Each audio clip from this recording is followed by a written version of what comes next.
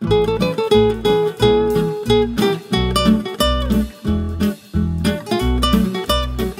my name is Noel. And I'm Karen.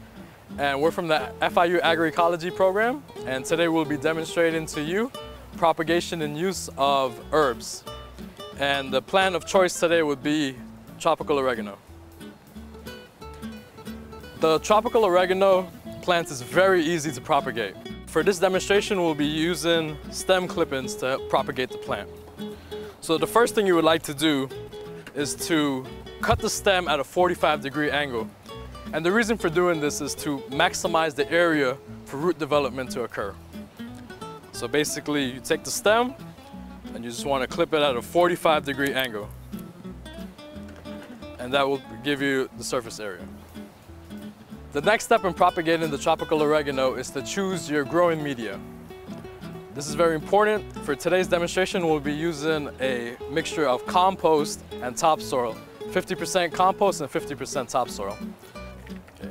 The next step would be to fill the pot halfway with your growing medium of choice.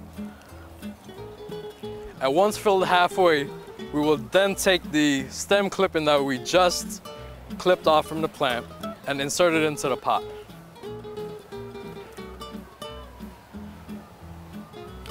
And then the last step would be to fill the remainder of the pot with the growing medium.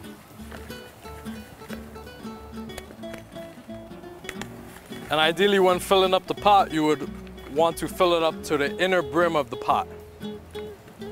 So once filled, we would like to now gently press down onto the soil.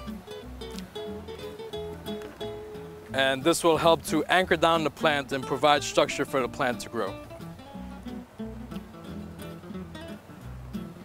Okay. Next, for our newly planted clipping, we would water it. Okay, so here you go. We have shown you how to properly propagate tropical oregano. And let this not limit you to the type of herbs you use. You can use a wide array of herbs ranging from rosemary, basil, thyme, and different types of oregano and mint. So the possibilities are endless. So give it a try and get out there.